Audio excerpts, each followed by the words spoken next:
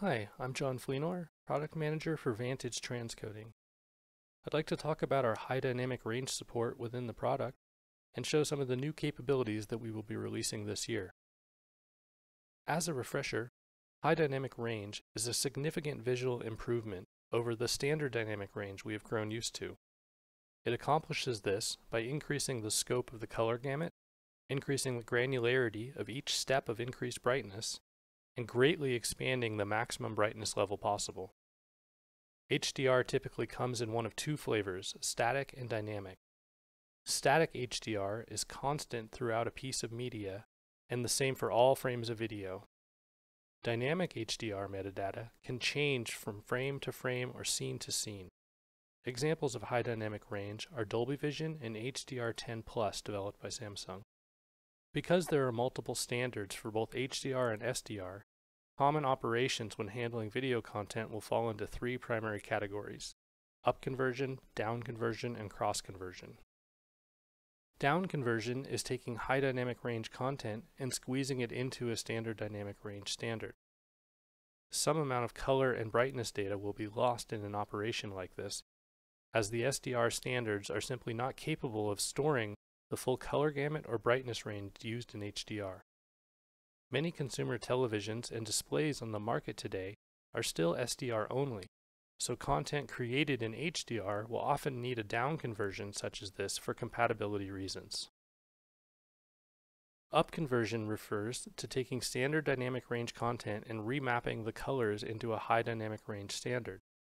In most cases, this will not increase the visual fidelity of the content by itself, but does put the content into a form where it can have the colors or brightness expanded through color grading or other manipulation. Cross conversion is simply mapping the color metadata between one standard or another within the same category, either SDR to SDR or HDR to HDR. In the SDR scenario, this is commonly 601 to 709 conversions and vice versa, and in HDR, this would include HDR10, PQ, and HLG content. While my focus is the transcoding actions within Vantage, high dynamic range support spans multiple actions within a workflow. For example, the analysis action can measure or extract existing HDR metadata from a source file. All or some of the parameters visible here can be extracted based on the workflow needs and the supported metadata in the final output. These values can then be mapped to variables where they can be reinserted in another action that will execute later. Within the transcoding actions in Vantage, you will find two filters used for controlling the processing of color. The first is the color space filter shown here. 4 separate parameters fully describe how the color is stored in a file, and these can be configured separately for the input and output of the transcoding action. You will note that the input options include both an automatic and same as source selection. While similar in concept, there is an important and notable distinction. Not all source files have fully signaled or properly signaled color metadata. Because this metadata provides context to the stored color values of each pixel, getting these wrong when converting between different colored standards can result in undesired shifts in color tones. Automatic mode will attempt to reconcile the signaled metadata with the content frame size and other details to derive the complete set of metadata. Same as source will carry through whatever is signaled within the source file, even if it appears incorrect or incomplete. Finally, each individual parameter can be definitively set to a specific value to override any source file signaling. A similar concept exists for the output configuration as well, where you will most commonly be explicitly setting the output parameters, but can use automatic mode to choose the color space signaling based on a variety of other video parameters. In addition to the color space filter, we have also added a matching color lookup table filter to the color processing pipeline. This will enable the same workflow and conversions as previously described, but will use a 3D lookup table to perform the conversion instead. When using a lookup table, it is typical that the input and output parameters are explicitly set in the user interface to match the input and output color spaces used when authoring the LUT file. Finally, depending on the output codec, it may also be required to signal some additional HDR metadata, such as the maximum content light level or mastering display luminance and measurement coordinates that you saw earlier in the analysis action. All of these parameters can be assigned to variables for both extraction and insertion depending on what action you are working with. Dynamic flavors of HDR have frame-aligned metadata that content creators want to ensure goes unmodified. Once authored using dynamic HDR metadata, the goal of these workflows is usually packaging and delivery while ensuring that the dynamic HDR metadata is undisturbed and unchanged. Vantage is capable of creating IMF and DCP packages, or MXF and HEVC deliverables with Dolby Vision or HDR10 Plus metadata from a variety of sources.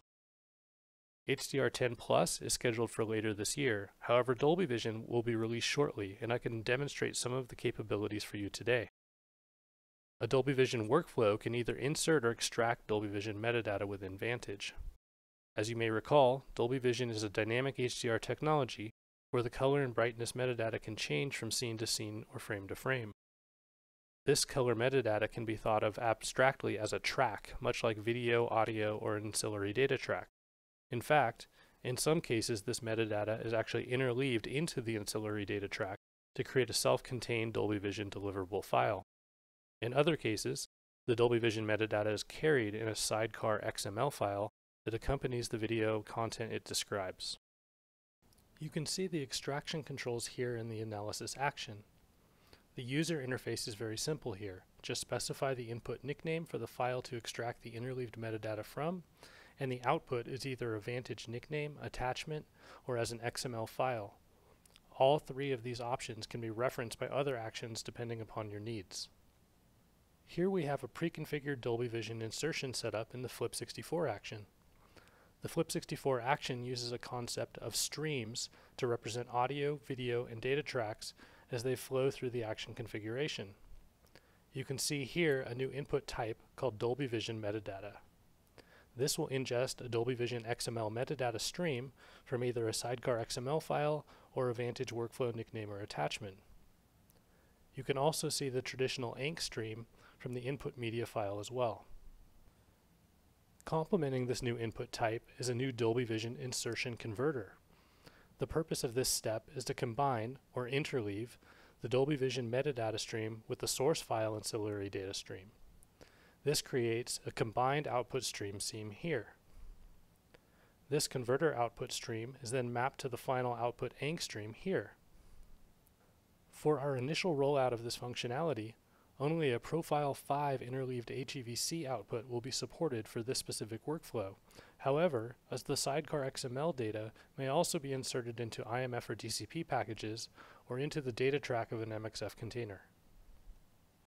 In summary, Vantage 8 supports your HDR workflows.